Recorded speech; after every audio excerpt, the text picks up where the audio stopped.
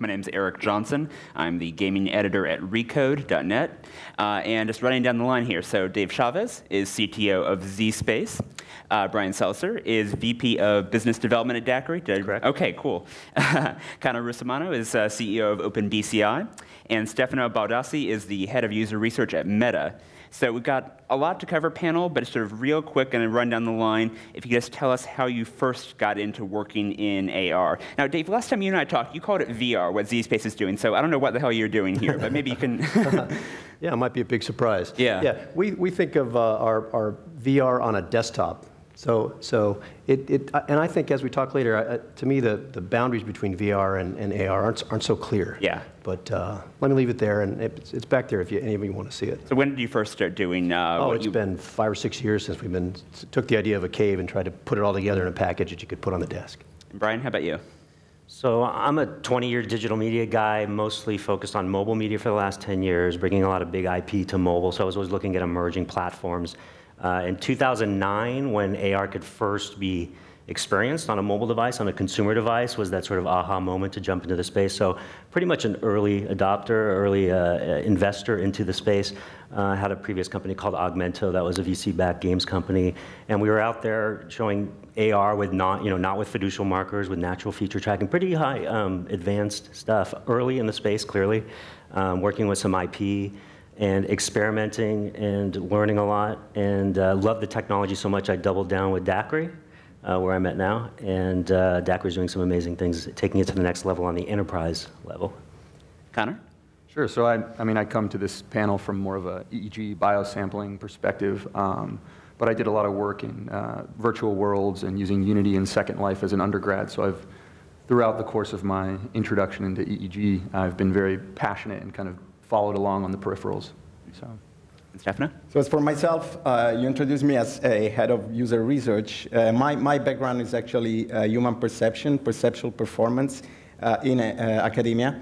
And this is how we see user research at Meta as a deep research twist to the user research, very like human neuroscience integrated research platform. This is how we approach our users. And as a matter of fact, my story is serendipitous because I was browsing the Italian news in my lab at Stanford when I figured out from the Forbes 30 under 30 list of this guy, our CEO, Meron Gribetz, who was part of this pool of 30 tech under 30 guys, and I sent him an email, and this is where my new life starts. But I'm introducing Meron because I'm apologizing for his absence.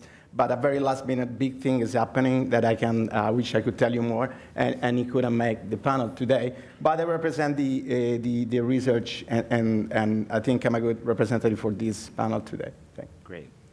So to get things started, let's actually talk about that difference between VR and AR and kind of how important or not that is.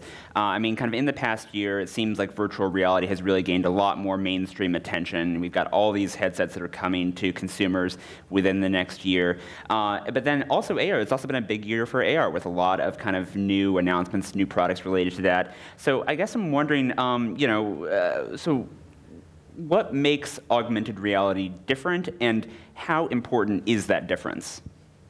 Extremely. Extremely? Yeah.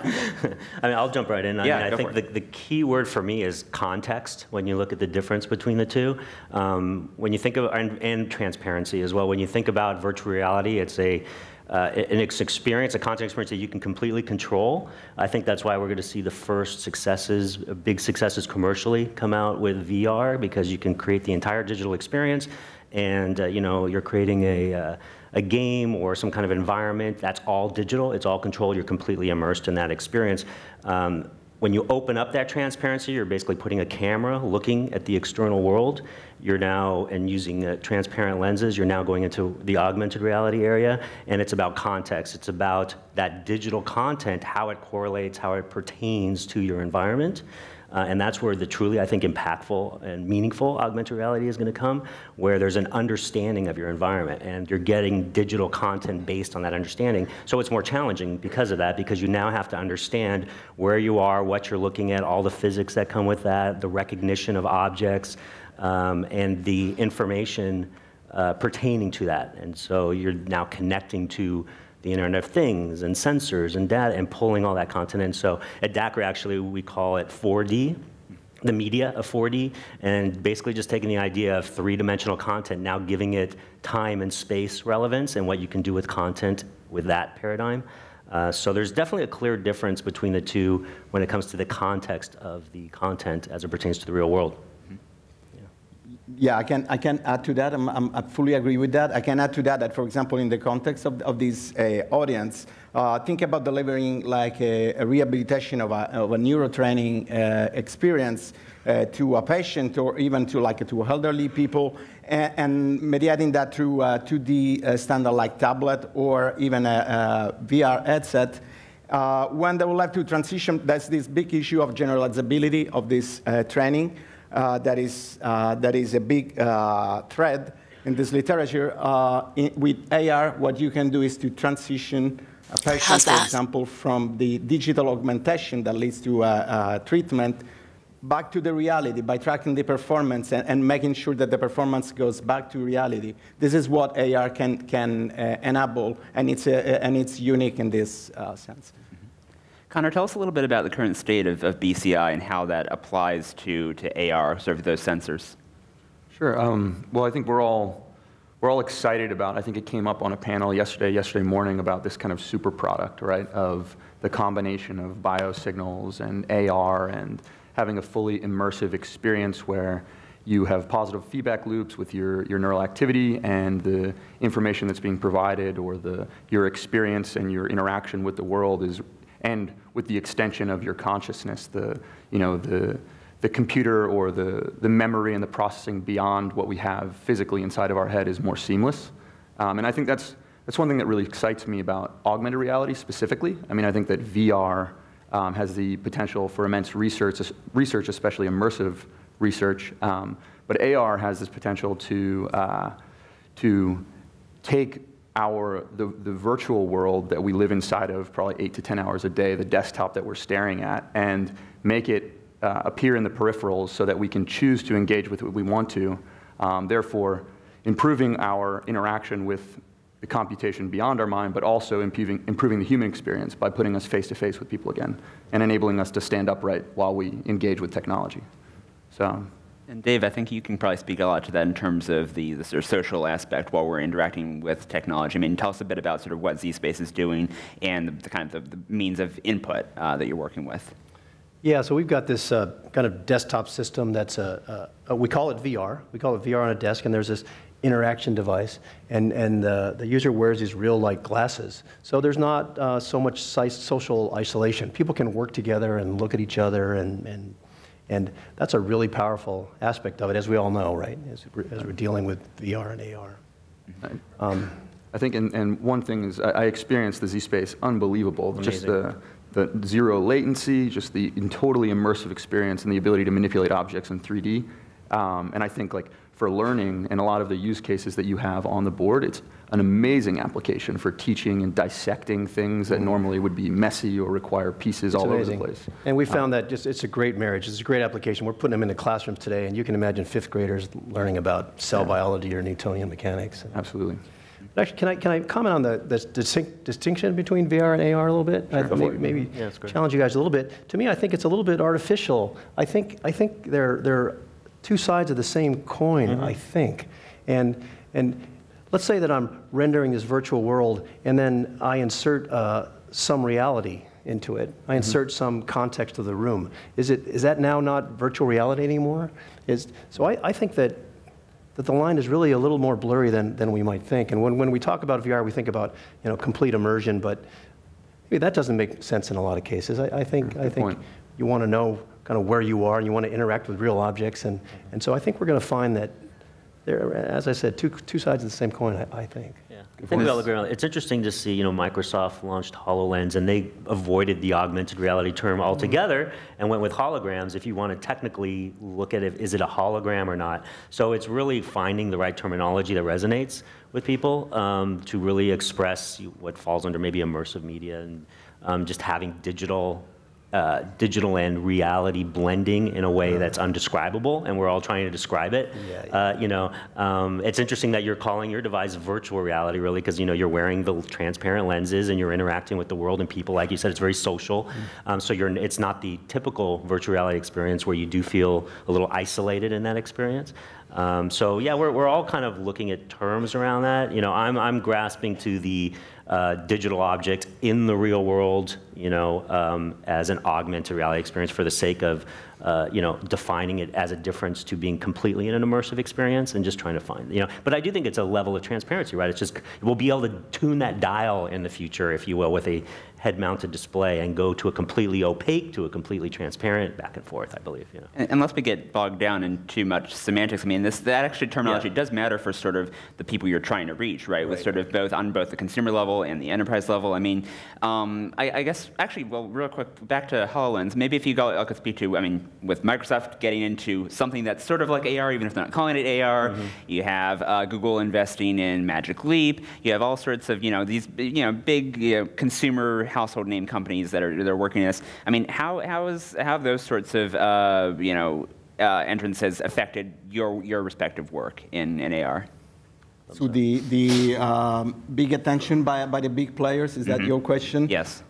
Is just what I would say is that it's just a kind of validation that our paradigm is a direction to go. And if we talk about the trajectory of these technologies in 1, 3, 5, or 10 years from now, probably we can think about this as a replacement of all the devices that we currently have, our laptop, our phone, our tablet, because the technology and the challenges that both like the current VR world and AR world that are partially distinct. For example, the latency and the registration, those are two topics that are partially distinct between us and the virtual reality world. They will probably converge. There will be one as challenges, and at that point, this technology will be ubiquitous and will be the computing device. Rest of the panel, do you agree? I think I agree. I mean, I look at it from a hardware standpoint, platform standpoint. So clearly Microsoft is on a Windows platform. When you look at the hardware form factors, who are they designed for? Now Daqri is designing a wearable device for an enterprise B2B solution. Why don't you describe for people who haven't seen it what that device looks like? So Daqri has a smart helmet.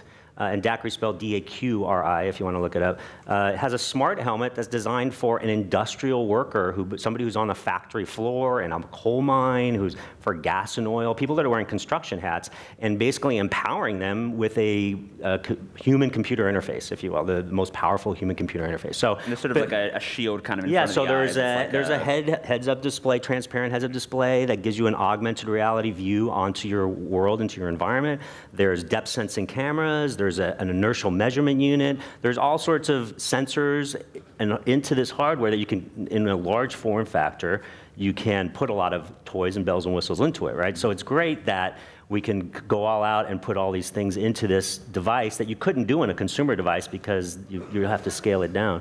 And so this is designed for a specific worker. So when it goes to how this is all going to play out, I think I always look at it like the mobile landscape, and you have lots of different types of mobile devices for different types of users. When it comes to virtual reality, augmented reality, as hardware prices go down, you know, we've got 3D printing, you've got other ways to manufacture. You're going to have a lot of different form factors out there, and you'll choose it based on your lifestyle. Is it something that I want in a work environment? Is it something I'm in a hospital work environment? I'm in a factory floor? I'm in a school environment? If I'm in a social environment, clearly I'm going to have fashion consciousness to it, and that's why it might take a long time before we're seeing head-mounted displays on people out here in the audience, just wearing it every day. Google had that issue when they first launched their glass. It wasn't really socially acceptable to have a very Borg-like lens in front of your eye. So, yeah. I was going to say I have kind of a related question to that, just as someone who's not actually immersed in the hardware development in AR or VR.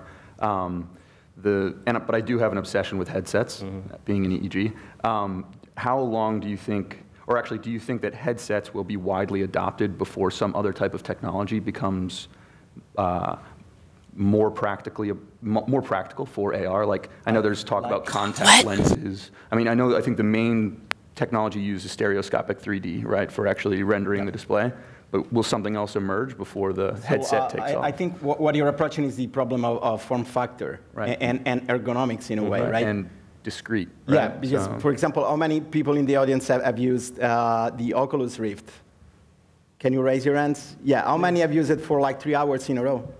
Right? Yeah. Okay, I don't see hands. So I saw one hand. Yeah. He's developing. So wearability and like for continuous use, as we do currently with our current devices, is a big issue, and form factor will be. So if contact lenses will come and we can pack all those sensors in a contact lens, that may be hospitable. We don't know yet. Right. We're a long way off from that, though, right? We're a long way off from that. Well, something I wanted to ask, I mean, on the topic of form factor, right? As we saw with Google Glass not being, generally well received outside of San Francisco, even problems within San Francisco, so. Are we at the point now with AR where it makes sense to really focus on enterprise, where it's just not really ready for consumers? I mean, I guess I'm wondering, there's a lot of talk about VR as something that people might use in the home that a gamer might have, average consumer might buy with their PlayStation. But then for AR using out in the world, I mean, does it really make sense to be talking about consumer applications at this point? I think for gamers it does. Gamers are early adopters to technologies, and that's why you see a lot of development in virtual reality and augmented. At my first company, Augmented Reality, we went after the gamer, we went after the consumer market, because they're early to accept these new technologies. They want the latest, greatest, but they're also very finicky about the experience. They expect, gamers expect a AAA, great content experience, and the technology should disappear. It should be invisible. It should just be about the experience. And it's going to take a while to get there. I mean, both in virtual or augmented and just these technologies, when you're dealing with all the hardware and software issues that come with it, it's going to take a while to get to that perfectly polished consumer level experience that you can get, let's say, on just a tablet, touchpad type of experience. So it is going to take a while, but there's great work that's happening now, and there's great little mini experiences happening all over the place.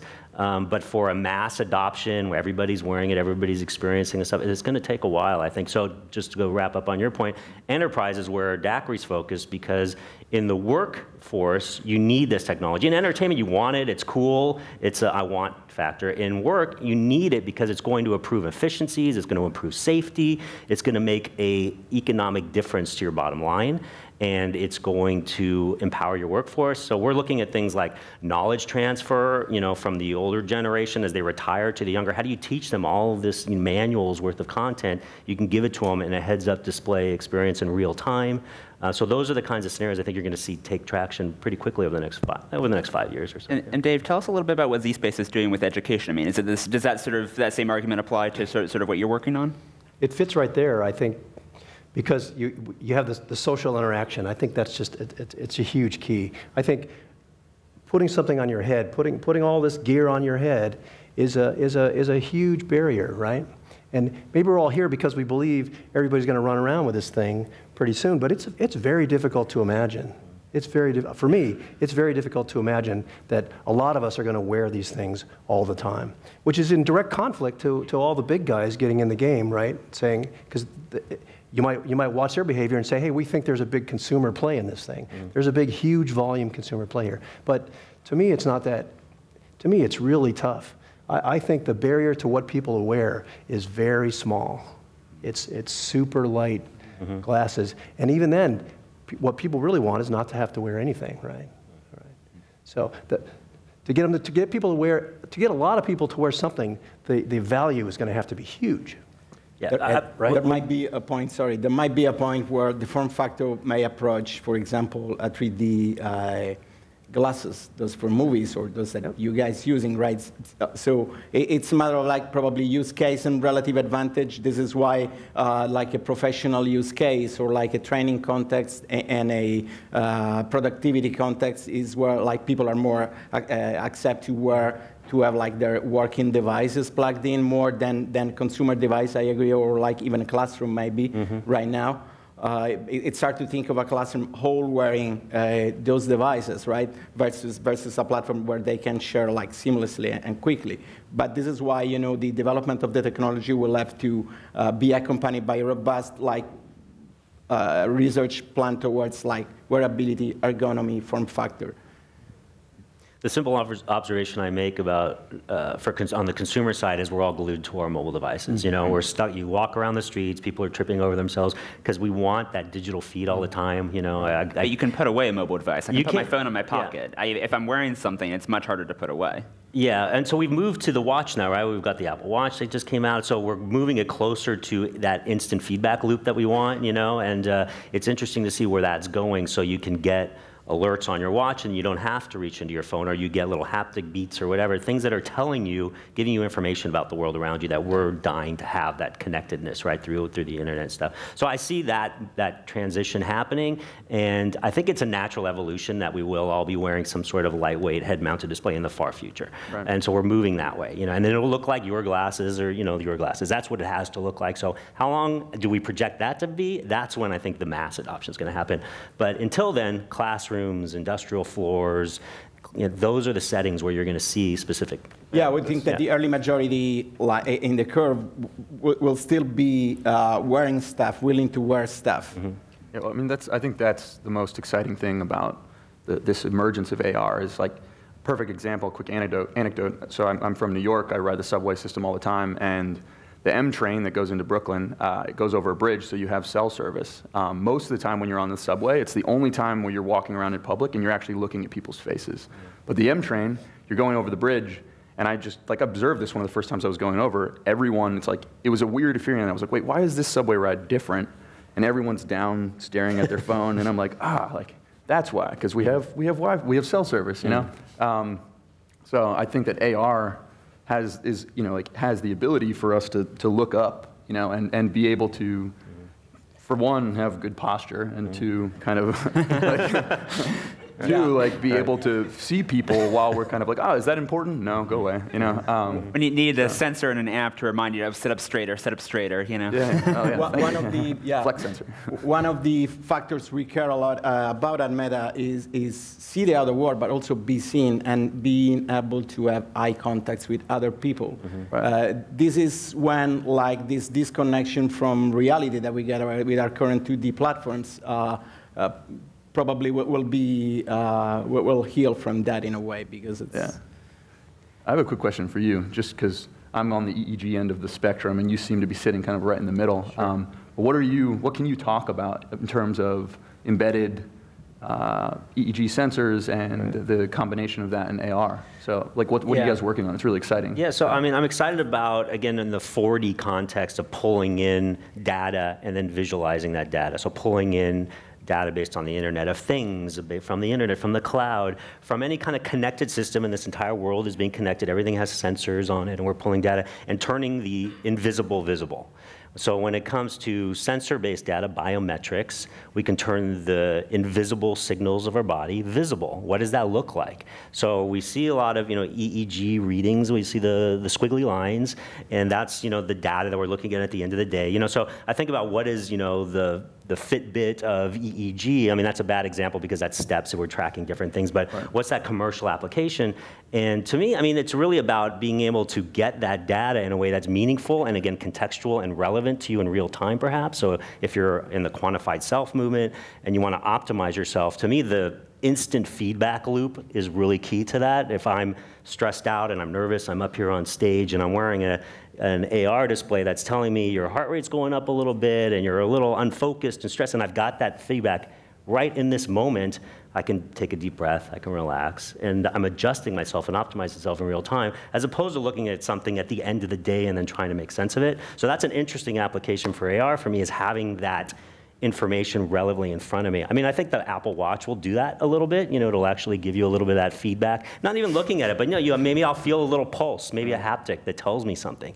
But getting that feedback right away. So as I look at the converging, to me, it's just learning about the body, improving yourself, improving society, and how do we use these tools for that? So I think there's going to be a lot of ways to look at it. From the gaming side, how do you integrate that as well? But specifically for EEG signal and signals that come from the brain. So with sensors, we collect information from the external world.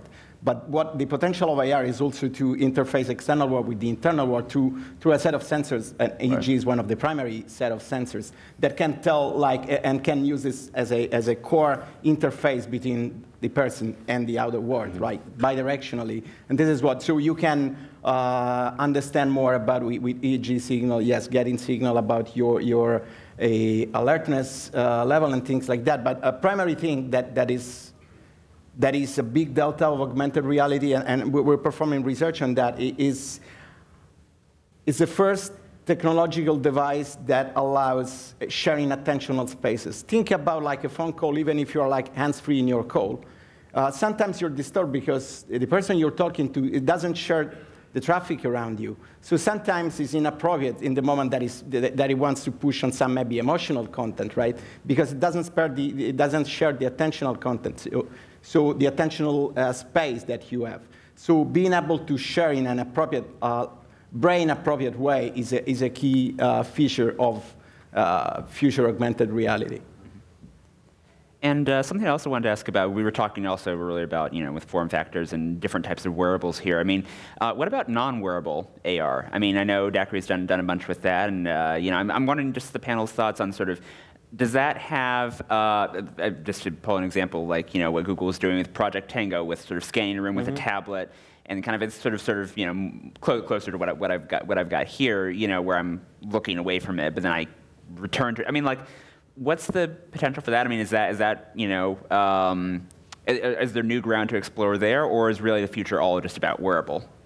I mean, I think your product, zSpace, addresses that, right? It's for the classroom. It's a much more emerging. You can speak to it, a much more immersive experience.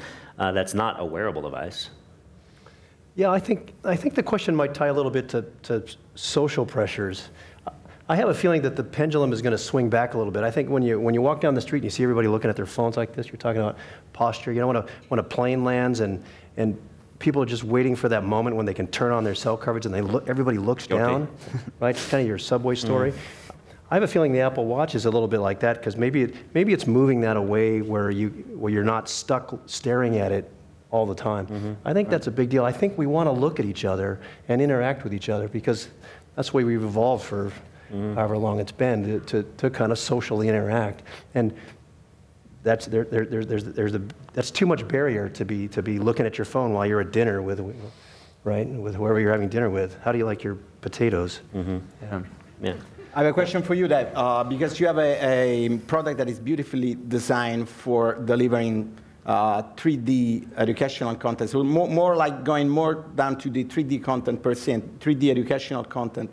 What do you think about like the third dimension adds in terms of training power? What I mean, for example, is if you look, we know that medical errors kills. There's statistics showing that kills more than major illnesses in the United States, right? And the way doctors, MDs get trained is by mostly relying either on mannequins or on 2D interfaces. What would, in terms of like deep content and connection with the brain, had the third dimension? What is your experience with your product? It's really powerful, because a lot of the information that we deal with is volumetric in nature, and medical data is just naturally that, just CT and MR, and then educational models about the body are really powerful in a VR environment, particularly one that's right on the desk in front where you have a device where you can interact. So in fact, we sell these into medical schools too, and they use them to augment their anatomy labs. And I think that medicine is a big market for this platform right behind education. Yeah. Happy to show you some stuff too. Yeah, it's great. I've seen it. I was over at Stanford experiencing it. It was amazing. And just to go along the non-wearable experiences, I mean, you're holding a tablet, an iPad, and we have apps that run on the Android or iPhone. And the tablets are great for short burst experiences. They're also great for environments where you do want to socialize, or you have colleagues and you're talking about subject. And the augmented reality experience, even with a tablet, we actually have an anatomy app. Daqri has one. And the idea of really replacing a gross cadaver, the need for a gross cadaver, by having an anatomical structure in front of you that you can explore in space, right? So you can move closer, move back, using the tablet's camera. Right, and we can all be looking around, a live full-scale digital version and having conversation about systems and functions and things like that. And it's a much more engaging way to learn and to explore than if you're isolated on your own laptop or experience. So we have a successful case. One of the companies that is in our ecosystems, CMAX, is a company that works on our technology, and they developed, is a Stanford resident who's created CMAX. CMAX is replacing the mannequins that they have at Stanford. It's like a big investment. Mannequins may cost up to $500,000 because they simulate 1 to 2 set of specific symptoms, and the trainees work on those mannequins. They replace it with market tracker, life scale patients, and because we have hand tracking and point of contacts, the specific action of the trainees is generating specific reactions on the patient. And not only they get trained on full-scale, realistic patients, but you also can collect data on medical decisions, right? So it's a tremendous power. Right. So I want to talk a little bit about sort of the current challenges for AR. One that someone was asking me about yesterday was what about differing conditions of kind of how do these devices perform when your environment is different? So for instance, I'm wondering like with the Meta glasses, like outdoors in sunlight versus indoors under artificial light. I mean, what does that have any impact on the function? Oh, it does, right? If you're using a depth camera, of course, with IR, you're going to have an impact in sunlight, right, wherever there's AR. But what we're seeing now is that many companies that provide like the components that we use in our tech are working to get around that very quickly. Like an IR camera may be channeled now. So not only they support like using the outer world, but also me and him like communicating with our glasses without interfering with our depth camera, and we can share the experience, right? So looks like in terms of all these technologies are getting there to reduce and make all the, for example, latencies unperceivable, right? So latencies is a big issue that all of us are dealing with different set of solutions maybe, but this is what we care about, and this is, it takes like R&D and research projects to go from like the way you set up the hardware to the way like the user perceive latency and what we kind of lay out, like a latency tolerator more or less. So it takes a lot of cycles of research, but if you know how to nail it, you will have support from the hardware companies, you will have software support, and a lot of these companies are switching our attention towards our space. Others that care to weigh in on sort of what are the current challenges for what you're working on? Yeah, I mean, there's clearly challenges. Lighting conditions play a huge factor in this. Controlled environments are usually key. A lot of the demos you see out there and a lot of the use cases, there's usually an understanding of the environment beforehand.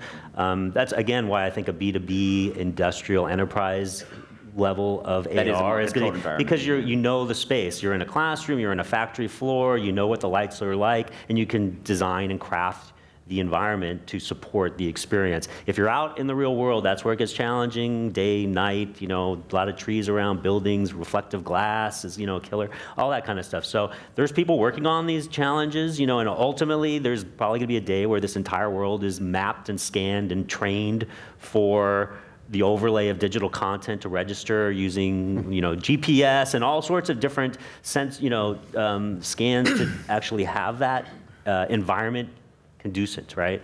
It's going to take a while. So I think it starts with little chunks at a time. So we can train this stage with this lighting if we wanted to and have a demo up here, but we would have had to prep that and do that, and so that's kind of where we are. Yeah. I agree, and I think that, given the challenges we have, we can win some of them now, some of them with time. The point is to nail when you can win what challenge, right? So the final challenge is to add performance to human beings. This is what we want, without disconnecting them from reality and from other human beings. Right. And in order to do that, it will take cycles. Probably we will solve some training challenge first. Then we will solve other productivity challenges, and eventually we will solve the performance challenges by this army of hardware, software researchers moving towards this objective. Let's get integration of sensors, by the way. Right before you talk, or let's get one or two questions for the audience. So, okay, so God, if we have a microphone, I think there's over there. Connor, what were you going to say? I was going to say, I mean, I guess as an outsider, just looking in and watching this gradual progression of AR and thinking about the future human experience. And for me, I'm very passionate about technoethics. I teach a course called Designing Consciousness, and we basically just talk about the future of humanity and how all of these different technologies little are stuff going like to that, yeah, little stuff, light stuff, yeah, right. But you know, like there's a lot of scenarios like you know, especially with embedded biosignals and you know, having renderable environments where we are subjected to information that's relevant to the things we care about. Like how do we design, or how do we set up design constraints to address those kind of ethical questions? I'm just curious as a, you know, like, obviously the point is to improve the human experience and while trying to mitigate the, I guess, the kind of spam that we get from the world. We'll come back to that, but first let's get a question from the audience. I think there's one down there. Come back to it. So in terms of designing ARs and VRs, I hear a lot of talk about not introducing things that are unnatural. So using cell phones as an example, a lot of people are saying that like sitting there texting all the time is unnatural. But I never grew up without that. That's not weird to me. I have a hard time communicating with my friends if I can't just send them a link about what I'm looking at. So do you not think we're limiting ourselves by trying to design things only based on our current conceptions of what is natural for people to be using? Did anybody say that? Yeah. Sorry. Was that a question or just comment? Yeah. No, that's a question. It's, do you not think we're limiting ourselves? Like, We're not saying that you're not going to be able to, I guess, if that is your point, if I got your point, that we're not going to be able to tweet or to send a Facebook picture. Like our devices will be packed with sensors, so you can share your experience not only with the people around you physically, but you can share your experience with somebody in Sydney or in Rome, where I'm from, or wherever else in those 100 milliseconds that we were talking about before, right? So we'll just probably expand, and this is our vision at least, expand and put everything in a device that will be more naturally blending our humanity into the world without giving up on digital content and tech in a way. I think it's a really good point that a big part of the world likes to do things the way they want to do it, and I don't think we're saying that's not the right way. I think we're saying the technology up to now is hasn't let us do it in more kind of natural, more with kind of built-in social interaction. Right. I think we got a long way to go to make it more personal first, and not to rule out other forms, because it is magic and computer generated anyway. So it's only limited by your imagination, right? You should be able to do what you want to do. So I don't think it's kind of a right and a wrong thing. I think we just haven't been able to do enough of the stuff that we're kind of wired up to do yet. Yeah, exactly. So you're relying on the brain, on knowledge of the brain in a more profound way. This is what we should care about, and we are caring about. The time on the panel has unfortunately run out. It's flown by, so let's thank our panel for a great discussion. And I think they'll all be around today at the conference for people to continue discussions about future of humanity, other push-posh like that. So thank you all. That was fun.